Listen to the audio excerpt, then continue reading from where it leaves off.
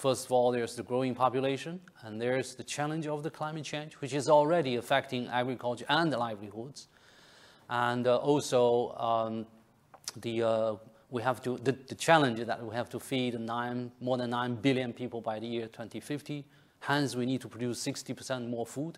Without agriculture, without sustainable development in the rural sector, there's going to be no sustainable development in the world.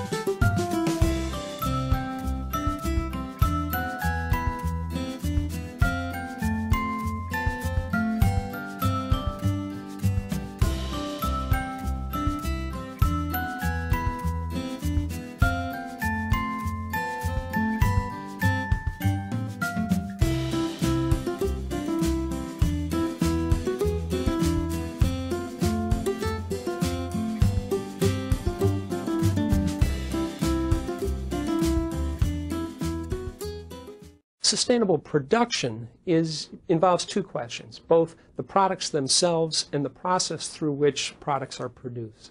As we think about a sustainable model for the production process, we must ask what products would be part of a sustainable future.